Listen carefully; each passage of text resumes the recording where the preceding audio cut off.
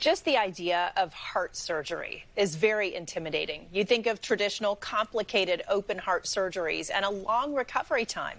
But now, one local hospital is changing the game when it comes to cardiac procedures. For doctor and patient, the future is now. How have you been? Great, how are you? Great. This happy reunion at MedStar Washington Hospital Center is literally heartwarming, especially for the patient, 64-year-old Brian Cohn. All of my symptoms have gone and more, so I feel pretty lucky. Cohn, an active tennis player, was having shortness of breath and cold sweats. He was diagnosed with a heart murmur and a ruptured mitral valve in his heart. Cohn learned he qualified to be the first patient in the D.C. area to get robotic heart surgery. Heart surgery is daunting in any shape, so having this less invasive option, which has equal to or better results, I was kind of excited about getting it fixed while I was still healthy. His doctor at MedStar was Yuji Kawano. He is now the first person to perform this type of surgery in our region. Usually it means we surgeons have to go through the middle.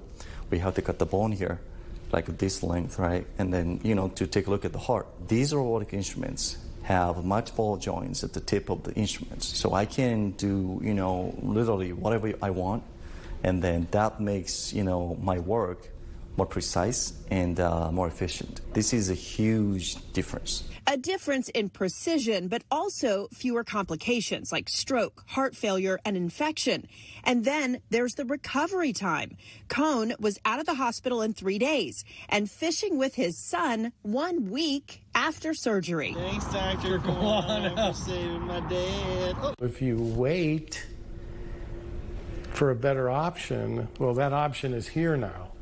You can have robotic surgery and it's barely a memory in a few months. Robotic surgeries have been around more than 20 years, but because of the complicated nature of cardiac procedures, it's the last field to use this technology.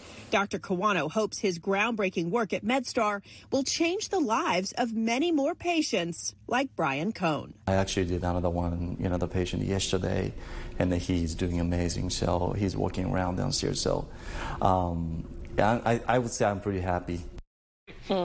Amazing. Cohn's surgery was in April, and he says he never even filled his prescription for pain pills. He just took over-the-counter medications. He is now back to playing tennis and says he's feeling